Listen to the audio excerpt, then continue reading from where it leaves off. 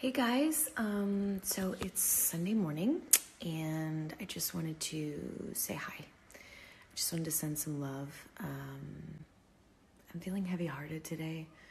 I just am just in awe of the moment that we're in globally. And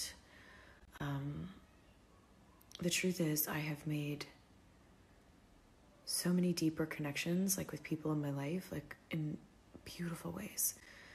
And I've seen such kindness and goodness in people, and a sense of really coming together, which is really positive and beautiful.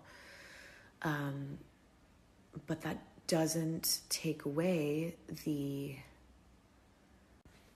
deaths and the loss and the grieving and the pain and the anxiety and the sadness that I also know myself and lots of people are feeling all over the world. And I think sometimes you just have to let that sit in here, and that is where I am today. I'm just in a heavy-hearted place. It doesn't mean that I'm not gonna run around and be goofy and make my kids smile or try to make you guys smile or laugh, with some filter or some stupid thing that I can think of. It just means that's where my heart is today. And so I just want to encourage anybody that's having that heaviness today to give yourself some grace and some compassion and allow that to be there, and know that it's normal and it's an extraordinary time. I don't know how or when this all ends or moves forward or into a new normal or whatever it's going to be. I honestly don't know.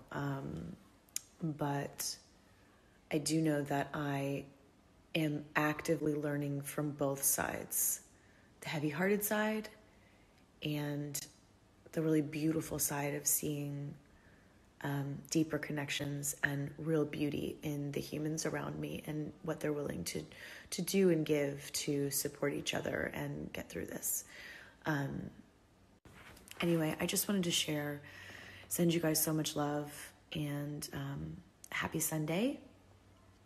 I hope people are able to figure out fun things to do tomorrow. I'm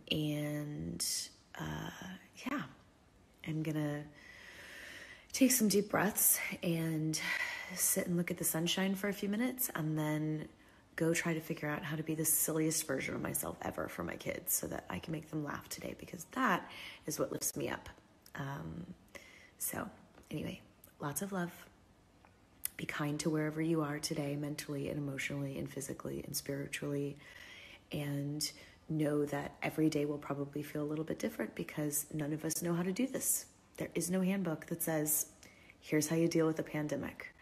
There's just the best that we can do. So do the best that you can do, okay?